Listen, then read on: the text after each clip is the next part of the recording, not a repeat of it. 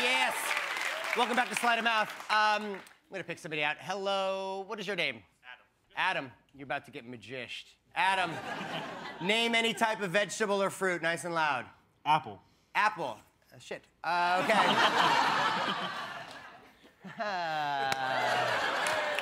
One day that's gonna work. Seriously, one day the guy will say banana, and that could have been tonight, but I picked Adam. Great.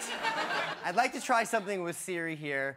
And what I love about what I'm going to try to do here is pairing the ancient art form of magic that I love to the new world of technology. So I'm going to see if Siri can teach me a magic trick. I'm going to patch in the Bluetooth here to the house sound system. All right, let's give it a go. Hello, Siri. Hello, Justin. Okay. Can you teach me a magic trick? Okay. Okay. I will help you create a magic trick using ordinary objects in your vicinity. Awesome. Awesome. What objects do you have nearby? I have a cloth napkin, a banana, Perfect. We'll use the cloth napkin and the bandana. It's actually a cloth napkin and a banana. Correct.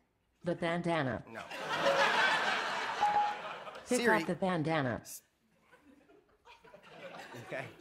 Now, fold the bandana in half.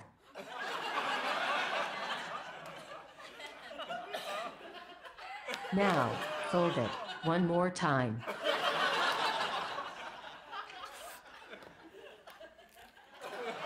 Okay. Take the folded bandana and hide it in your left hand. Remember to keep your hand held in a natural position. This is called palming. Okay. It's still Open there. up the folded bandana. Show the audience it's a regular bandana by waving it up and down. If an audience member does not believe it is a real bandana, allow him to wipe his face on it. Adam? No? Pick up the cloth napkin and gather the corners together, forming a makeshift bag. Okay. Using your free hand, fold the bandana along the creases you made earlier and drop it into the makeshift bag. Okay. From the outside of the napkin, squeeze the bandana into a small little ball.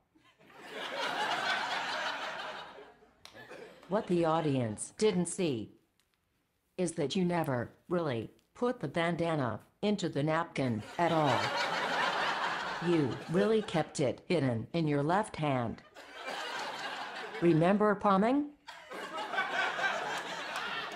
No. Now, make a magical gesture. I don't know. Sorry. For the big finale, fling open the napkin and receive your well-deserved applause.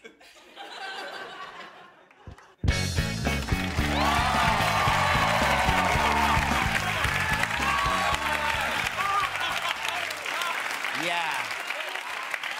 As a reminder, you have an appointment tomorrow with Dr. Garbanzo to get your genital warts removed from your micro-penis. Unpair. I'll be right back after this.